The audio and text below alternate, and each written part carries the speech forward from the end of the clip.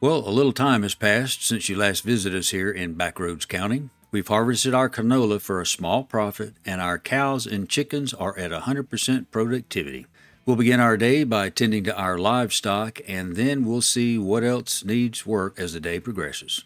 Hello and welcome to the Farm Bubba channel, where we help you learn everything you need to know to have fun in Farming Simulator 22.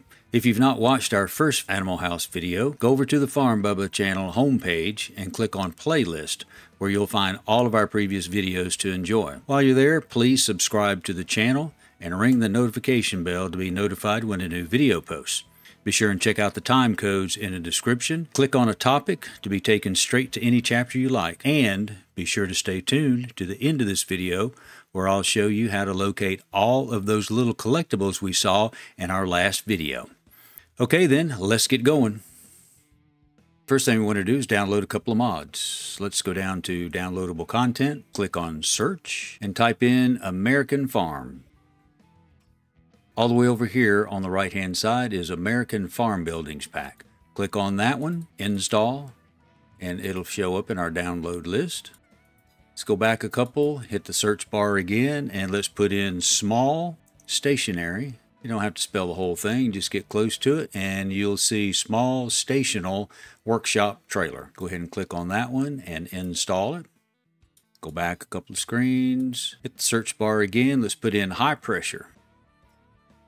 And we want this high pressure washer here, this steel model right there. Double click, install, go back a couple of screens and hit our search bar again and put in Horseman.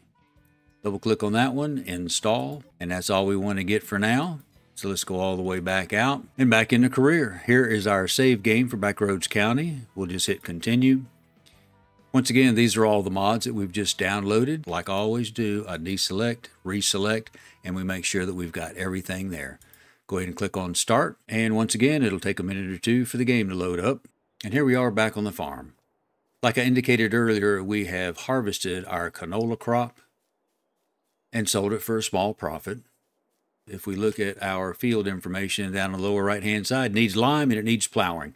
We're going to tackle that in just a little bit, but the very first thing we usually do at the start of the day is check on our animals. Now there's a couple of ways to do that. One of the easiest things to do is just get close to one of our animal pens or the barn. Check in the lower right hand corner. We see we have 26 animals. They are at 100% health. They have 620 liters of food. You can also go into your main menu here, tab down to animals.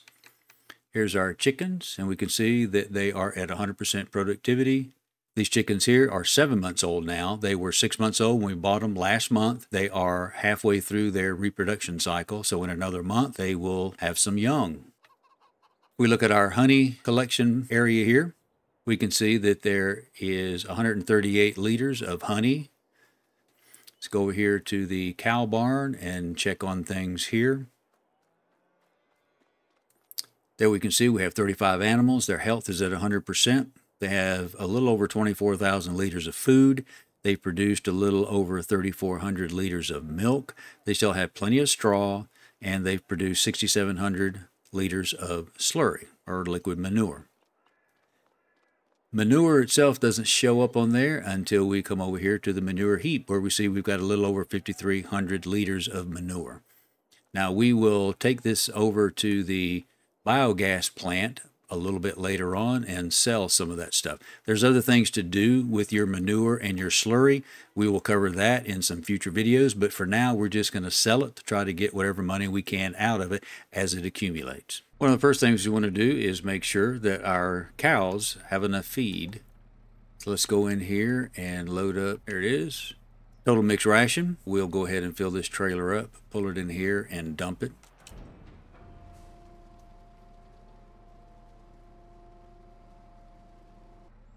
Well, we got it filled up and there's a little bit left over, so we'll just take this back over and drop it off back at the silo. So we'll go ahead and load up some straw, go ahead and take this over and dump it.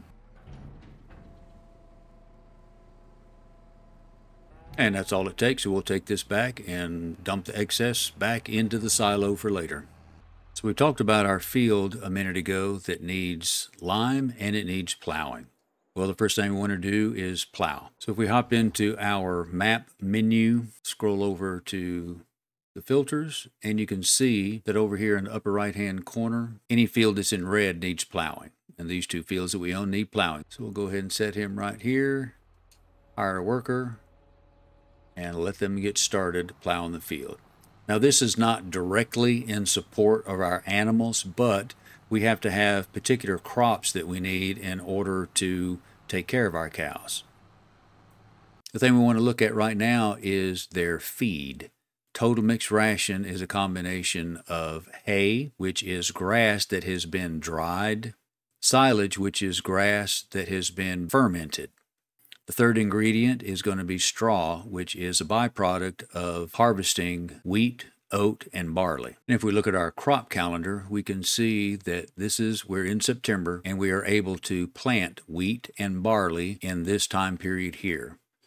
We're going to split this field in half and plant half barley and half wheat so that we can get straw out of both of them. And then in this other field, once we've harvested our soybeans, we're going to plant part of this field in grass so that we can dry it and produce hay, and we'll bale it and ferment it so that we can produce silage. Since the crops that we're going to plant are not going to mature until next spring, we still need to feed our cows TMR. Previously, we went to the shop and purchased TMR in big bags, but we're going to use what's called the buy station to purchase some of our TMR in bulk. So go into our shop menu, come all the way down here to the bottom, tab over to construction. We're going to go over to containers, and we're looking for something called the buy station, and that's it right there. We're going to take this little buy station, cost us $10,000. We're going to pop that thing right over here, turn it so that this little loadout icon is where we can get to it. We're going to put that right there. So we're going to do a little cost comparison with purchasing TMR. If we hit our R key that opens up the buying station menu, we're going to go over to total mixed ration. And let's go ahead and fill our wagon with total mixed ration and see how much that costs. $1,487. As you recall, when we purchased TMR from the shop, it was $11.20 for a 1,000-liter big bag of TMR pre-mixed. 12,000 liters at that price would have cost us $13,440. So you can see how buying it in bulk from the buy station saves you a ton of money. I don't know about you, but I love horses. So let's add a horse pen to our farm. Go into our shop menu, go over to construction, over to animals, over to horses, and let's do like we did with the chickens and just get a basic pen for our horses. We're going to line it up, and we're going to place it right there. Move over here to the animal icon, open the animal dialog. I like this pinto horse, so let's go ahead and get one of those. We select it, buy, purchase it for $800, yes. Let's get a Palomino here. Purchase for $800, yes. And there they are. Now for the horses, we need to supply water and feed. We see in our animal menu here that horses have been added, and they will eat hay, oat, and sorghum. So we're going to purchase some oat for our horses. And we see 7,000 liters of oat is all they require. Now let's see about getting some water. First thing we're going to have to do is buy a water trailer. Go down to animals. We'll just purchase this trailer here and run over and pick it up at the shop. So we sent a worker over to the shop to pick up our water trailer. What we need now is a water source. Over to construction, go down to containers, scroll over, and there we go. We got a wooden pump and a water source. Let's put it right there. And we're back with our water trailer. We'll just pull around here and fill up with water.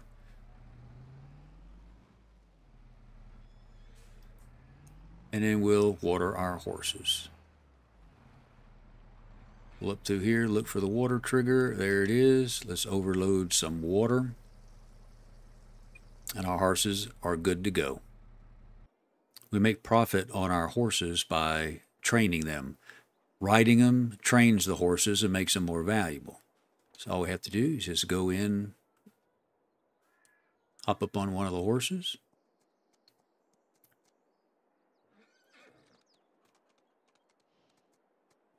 And if you look on the upper left-hand corner, you see the riding percentage increases the faster you go. So all we do is ride our horses. Once we've ridden them long enough to reach 100%, all we do is take them back into the pen, hop off. Then we need to clean them to keep them clean. Now you notice we only rode one of the horses. The Horseman mod will take care of the Palomino as far as riding and cleanliness. So anytime that we do not ride our horses, we try to ride them every day, but if we don't, the Horseman mod will take care of them to ride them and clean them so that their value still increases.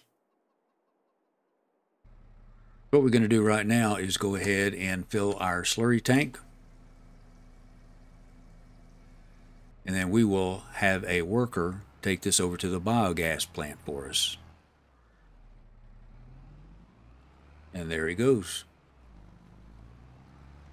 Meanwhile, we will fill our milk tanker and head to the dairy. Actually, Johnson's Farmers Market will give the most money for it, so let's take it there. And here we are at Johnson's to unload our milk. $8,342. Now, did you notice something on the ground over here? There's a little collectible. Got that one for another $5,000. Be sure and let me know in the comments below how many of the collectibles you found so far, and then I'm going to show you in a minute how we find all the rest of them. Our other worker made it to the biogas plant, so we're going to unload our slurry right over here. Now, you don't make a whole lot of money off of slurry or manure, but like I said earlier, there are other things to do with it. One example is to use it as a fertilizer. $654 in harvest income. Like I said, that's not a whole lot of money, but it's more valuable to us as a fertilizer supplement that we can use on our fields instead of purchasing a lot of solid fertilizer. A couple more things we want to take a look at real quick. There were a couple of other mods that we had downloaded that we want to make sure that we get onto our farm. Let's go into our construction menu. Go down to Tools. Here is our workshop.